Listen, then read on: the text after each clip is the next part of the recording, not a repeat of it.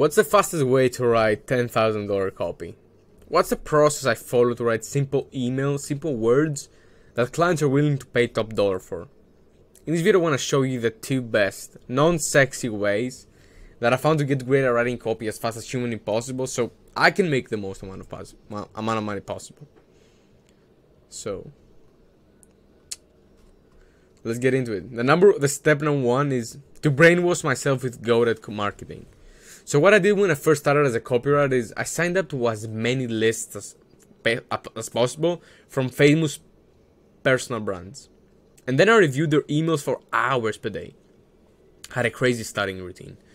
So I woke up, I read A-list emails for at least 30 minutes, maybe an hour. Then after lunch, I broke down old school ads and sales letters. Some coaches will tell you not to do that because that's a bit old school, but I highly disagree. These are the best markets out there. And I've heard that a good idea and a good way to come up with one of the best ideas is to bring an old idea back to life. So that's what you're doing here. Then before bed, I read even more emails. And okay, so maybe when I was in the bus or maybe when I was doing something, I would also bring my phone and I would read some more pro emails. So basically I was studying every day, all day. Now maybe you think that's a lot of time, but is it worth it? It is. Because now all I have to do to come up with crazy hooks and angles for my clients is to know the product and do some research. I don't need to think about the idea. That's the power of consuming great marketing as early as possible in your career. So because the hardest part about writing copy is coming up with a main idea, and that's what we're doing here when we're studying all that pro copy. So once you have that, you don't even have to think about the copy.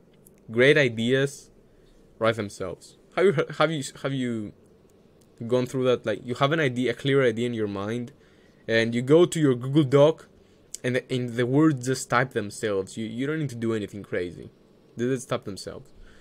So one of my life philosophies is put in the work early and reap the rewards for the rest of your life. Okay. And the second way to become a great copywriter, which again isn't sexy in any way, shape, or form, is by becoming a writing machine. Sometimes a student of mine will send me some of the copy for review, and I'll tell them, you just need to write more copy. There's nothing for me to do here. There'll be nothing I can do to help them at that point. And because the highest ROI activity isn't my feedback, but them writing more copy. Okay, because they're beginners. The writing style hasn't been formed yet, so I need to see more work from them first before I can even give them some solid feedback, some powerful feedback. You know, they're like a baby who needs to learn stuff. No offense, of course.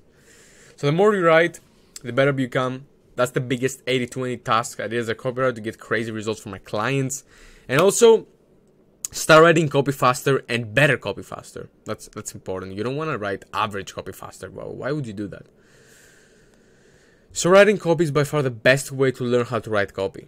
That's pretty self-explanatory.